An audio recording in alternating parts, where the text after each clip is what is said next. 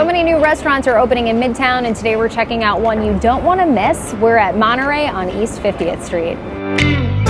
So we were thinking of a grand American brasserie, influences from other cultures like France, Japan, China, and trying to incorporate into like one big picture. The space itself is amazing. You know, we walked into the space and it was closed down during COVID, and it was grand and kind of what you like in New York, you know. So took the space and redeveloped it. We wanted a little more feminine and bright colors, a lot of airiness with the tall ceilings. So that's kind of what we're shooting for. So you have really large tables and booths, good for groups? Great for groups. We have a private space on the mezzanine, a private bar, 30 people. On the top floor we have 120 seat private space. And you guys do some pretty cool stuff here. There's carts that offer different kinds of things. What's that all about? So, you know, dining is part of a show, so we try to make it interactive and fun. It's not so serious. Like, you know, we have the prime rib cart and then the martini cart. I love martinis myself, dry, shaken with a twist, but you can have all the options. So there's a lot for everyone here. This is our lunch menu right now. So we have the New Orleans style barbecue prawns.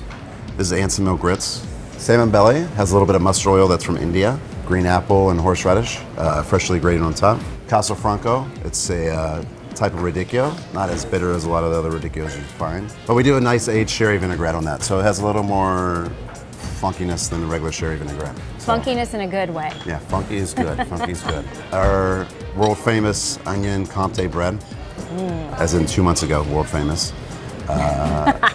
Baked, crispy, moist, and delicious. And then fried chicken. So it's a take on a mala, Chinese chili oil, Szechuan style. Pickled cabbage, has a little bit of orange and ginger, and hanshimijis. And you guys also have quite the raw bar selection here. Yeah, we have a huge raw bar selection. Oysters, of course, shrimp cocktail, lobsters, we have a couple plateaus.